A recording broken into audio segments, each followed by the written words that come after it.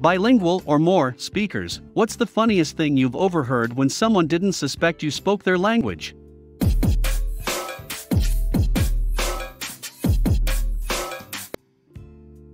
Not very interesting, but a few years ago, I was a study abroad student in Tokyo.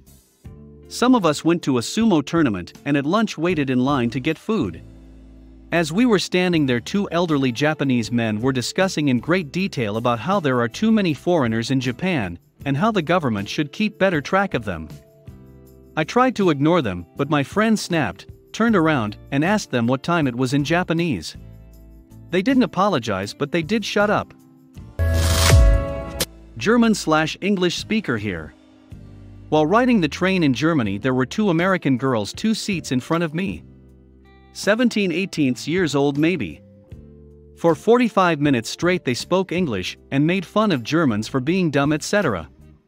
When my stop came eventually, I got up early and simply told them something like, you shouldn't say stuff like this in Germany. English is a must-have subject in school, so I would say around 80% of the people here understand you just fine, and got out the train. I spoke Swedish with my friend when I heard someone say in Finnish that we apparently don't belong here. Spanish person living in London here.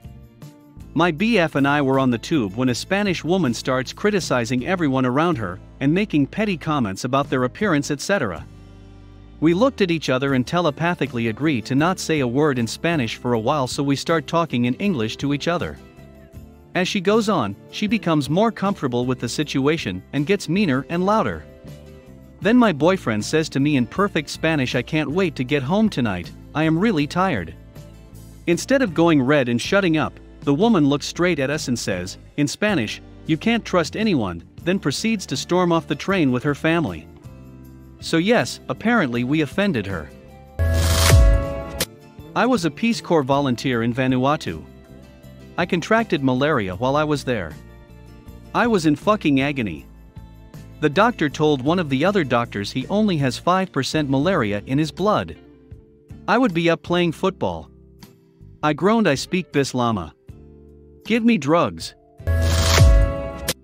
Just recently, at a party, I overheard the Latinos say, poor girl, she doesn't know what we are saying, yet she keeps laughing at the jokes just because she sees everyone else laughing.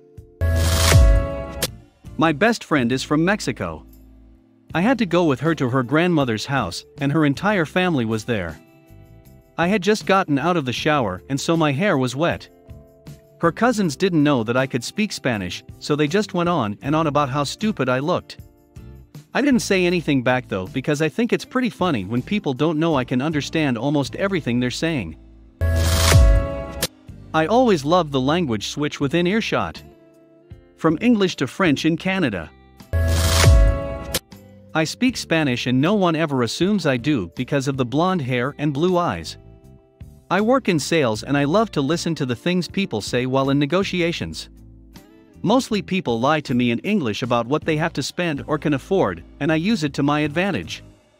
I had a lady with a pre-approved loan from her bank for $25,000, and she kept telling me that all she had was $23,000 and kept telling her friend that she planned to keep the extra $2,000. I let the cat out of the bag and responded in Spanish that loans do not work that way and she could not simply keep the remainder. She was very embarrassed and left. In hindsight, I probably could have closed the deal. It's actually a story where the opposite happened. I got caught when I thought no one could understand. I was traveling in Spain with my best friend, and we met this incredibly cute guy from New York. We kept talking about how he was handsome and was charming in front of him in French. We were also joking that he was my international soulmate and other ridiculous stuff. We always talked in English with him, but one day a new girl comes and she speaks only French. He started talking to her in perfect French. I was so embarrassed I avoided him and never looked him in the eyes again.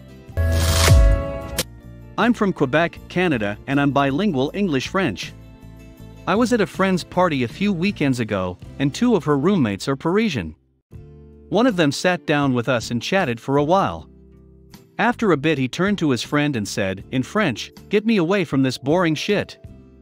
Well, sorry. I was a bit insulted. All I could think was, How stupid is this guy to be in Quebec and not realize that maybe one person in the room speaks French? People, sometimes. Well, I have a friend who is French-Canadian who travels to Paris on business with some frequency. He speaks English with a pretty strong accent too. Anyway, he says it is not uncommon to have a Parisian waiter switch to English after he speaks, since they think his French is just not good enough. God, it chaps his ass. I speak with clients from Australia on the phone, and a lot of them are of Serbian/Croatian/Bosnian descent, so every time they are not satisfied with something, they hung up, but not without saying, "Mrshu pichka materinu," which translates to "go to your mother's cunt." I feel so tempted to swear back at them, but I always resist the urge. I gotta keep the job. I speak Norwegian and English. I'm Irish.